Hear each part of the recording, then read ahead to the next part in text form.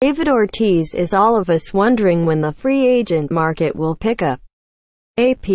David Ortiz might be thinking he retired at just the right time. The former Boston Red Sox designated hitter called it a career after the 2016 season. Now he's a television analyst for Fox Sports.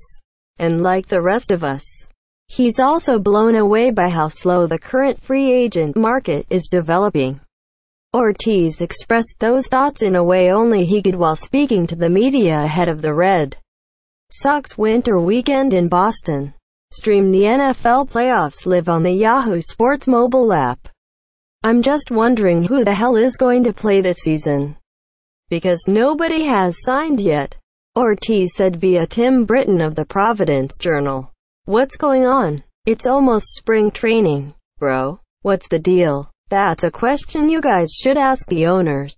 That's exactly what Red Sox reporters did on Friday. In fact, free agency was the topic of the day as many high-ranking Red Sox executives gathered for this weekend's events. Team chairman Tom Werner didn't offer much, other than to confirm reports that the team is in active negotiations with free agent slugger J.D. Martinez. Those same reports indicate the Red Sox are offering Martinez 5 years for anywhere from $100 million to $125 million. Martinez's agent, Scott Boras, has said his client is seeking $200 million. While Werner didn't talk numbers, it seems pretty clear there's a wide gap that neither side seems willing to budge from. That seems to be the issue many of this year's top free agents are running into. Martinez is one of over 80 major league free agents still to sign. That's why Ortiz is wondering how many of those players will end up signing before opening day. It's not unusual for players to wait deep into February to sign. But never has the list been this long, and never have teams been less willing to meet market prices. Story continues. For what it's worth, Red Sox president Dave Dombrowski is optimistic the market will thaw before too long. At some point, the ice is going to melt, and it is going to move very fast. Dombrowski told the crowd at a Red Sox town hall. The players want more money than the clubs have been willing to offer if you want to play. It's going to change, and I think it's going to change very quickly. Boras, meanwhile, had this to say Friday to FanRag Sports' Jon Heyman.